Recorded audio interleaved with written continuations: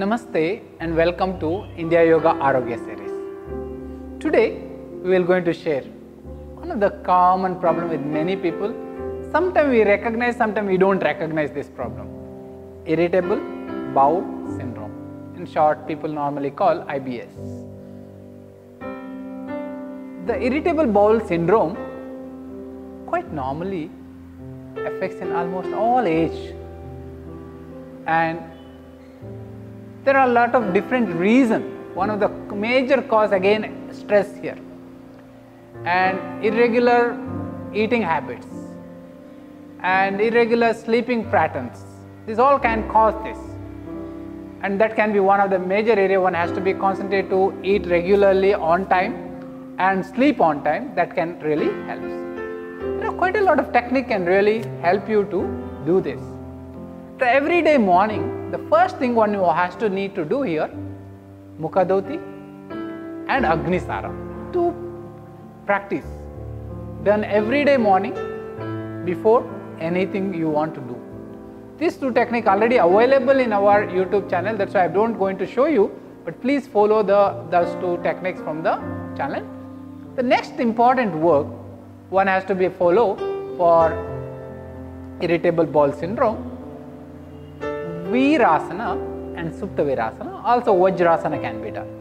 The Virasana is one of the very effective practice. Whoever has any kind of digestive issues or any problem around the belly, it helps. Sit in keep the feet little wider and keep the buttocks down, and knees necessary, keep the little wider. You can sit here. You can sit anything between 5 to 15 minutes after every meal or any time of the day. One of the very helpful practice. And you can also connect with this one more technique. It is also very relaxing. Slowly lower on your back and stretch. This is also can be done any time of the day, particularly right after a heavy meal. It is one of the very helpful. If you have any other health the digestion related issues also, this can help you to overcome. Make sure before going to bed every day 5 to 15 minutes without missing at least Virasana, if comfortable Supta Virasana. Make it sure you done regularly. Once it is finished, slowly you have to take your elbow support and softly come up. Never rush, never force. You may get tense the knee. And softly raise the hands and smoothly, with the hand support, smoothly release the legs and stretch them straight in front. The other important practice can really help here. Ardha, Padma, Paschimottanasana. How Ardha, Padma, Paschimottanasana has to be done in the empty stomach. Okay? And what we need to do, bring the heel below the navel, and softly stretch the hands straight up and gradually take your hands front and bring your chin into the shin. Remember, the heel has to be placed below the navel and above the genital, where spine has to be extended, shoulder remain maintained square, hip remain maintained square, and stay here anything between 1 to 3 minutes. And that finished, as you inhale, smoothly come up. Exhale and release your hands. The next inhalation, stretch your leg, and you have to repeat the same on the other side too. When that is finished, the next practice what we normally go and do, it's also very important, also done with empty stomach. When your belly is full, you can't do this. It's called Maha Mudra. You have to fold and place your right heel below next to the left groin. The heel is gently pressing there. And slowly stretch your hands front and grab your opposite foot and lengthen the spine. Extend the trunk.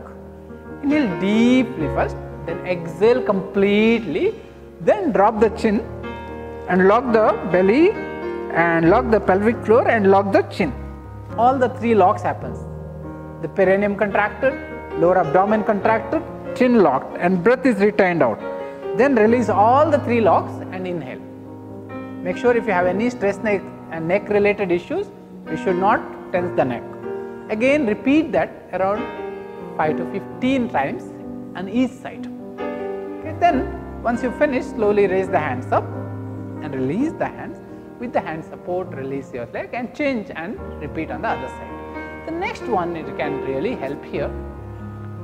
After this, it is very helpful for people suffering from irritable bowel syndrome. It is Vipareeta Kriya or Vipareeta Mudra also can be done here. Even some simple Vipareeta Asana or Sarvangasana also helps. This is also done with empty stomach. And slowly raise the legs and keep the spine around 45 degrees and elbow bend and support it. And the Vipareeta Kriya we are going to show you. From here, smoothly exhale actively around 30 to 60 times. If you have a neck issues or high blood pressure and heart problem, you should not do this. One has to be careful on that. If you have a even sore throat also, you have to be careful on that. Once it is finished, slowly bend the knee and smoothly release and relax for few seconds. After relaxing, and you can repeat another 3 to 5 times same Vipareeta Kriya. When it is finished, and relax a little bit, then turn to your side and gradually come to seated. And the next one is really very helpful, Ashwini Mudra, where what we normally going to do, it's very simple technique. Any time of the day you can do it, particularly early morning when you are having a bowel related issues or even the the contractions and all, and it can be done with empty stomach, always done with empty stomach. You have to be, as you inhale, light contract the anus and pull it and hold it with the retention of breath. The end of that, release the anus and exhale completely. The next inhalation, again contract the anus and hold the breath as long as you can, then exhale and you have to release it. You have to repeat this around 10 to 15 times. You can increase around 5 to 10 minutes as you feel better and comfortable. And the other practice can always help you here also. It is called Pavan Muktasana Kriya. This is another very helpful. It also done with empty stomach, not during the belly fill. As you do, exhale and bend the knee and hug your thighs. Inhale and release. Similar on the left side. Do around 5 to 10 times on each side, but make sure there is no stress on the neck. And any stress on the neck, you should not lift the head, only move the leg. With the exhalation, inhale and release. Then both legs together, same technique.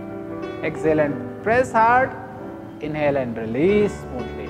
Another 10-15 times of this, and last one you hold and hug it for some time. That is also very helpful. After that, just relax for some time and breathe and stay there for some observation. Just watch, when you inhale, the navel raises up, when you exhale, navel drops back. And keep witnessing that around 27 breaths, where the navel raises during the inhalation, navel drops during the exhalation. This can be done any time of the day. Whenever you exhausted also, you can try this. That also help to release a lot of tension related to IBS or any other digestion related issues. Once you finish, slowly you have to bring the legs together and turn into the side, slowly come to the sitting, and that's how the IBS really, it's a very simple practice but really effective into the whole digestive related work. There are a lot of other things can be done. It's like Maha Mudra will be helpful also, or this Shirshasana will be helpful, Sarvangasana helpful. Like multiple things are there, but you have to look. You don't need too many things into the start with, begin with. Once you're comfortable, you can start adding. The problem gradually disappear from your system. You will become much healthier. One day you can enjoy your practice much more deeper. Always welcome to know if you need any help and support in it. Thank you for watching, and if you liked it or if you think it is need anyone to your friends and family circle, please keep sharing and supporting the people who need. Dhanyawad. See you in the next video soon.